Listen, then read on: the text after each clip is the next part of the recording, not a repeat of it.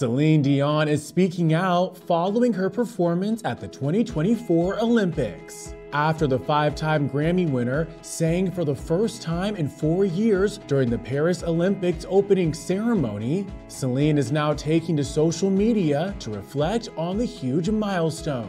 She writes on Instagram, "I'm honored to have performed tonight for the Paris 2024 opening ceremony, and so full of joy to be back in one of my very favorite cities." Going on to give a message for the athletes competing, quote, "All of you have been focused on your dream, and whether or not you take home a medal, I hope that being here means that it has come true for you. You should all be so proud. We know how hard you have worked to be the best of the best. Stay focused, keep going, my heart is with you."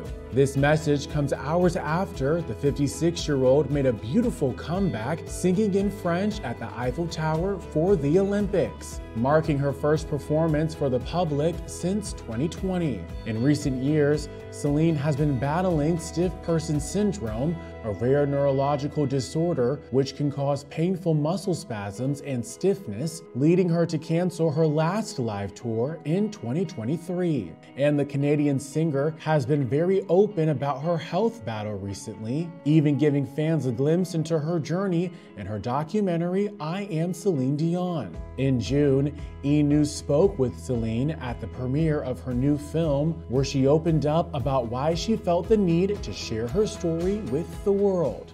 Hopefully it doesn't sound pretentious, but I think that for a long time, for so many years, I have felt the love and the support of my fans around the world through the years.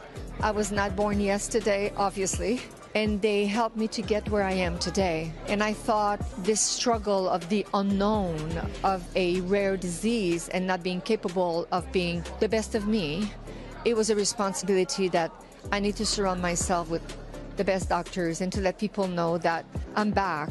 And my kids, I'm a mom, and I want to come back on stage because I respect my fans, my family, my kids, myself. They deserve to know. And it took me a while because I did not know what I was dealing with. But for me, it was like I was so troubled without knowing what was going on. It's not about choosing what you have, it's dealing with what's happening.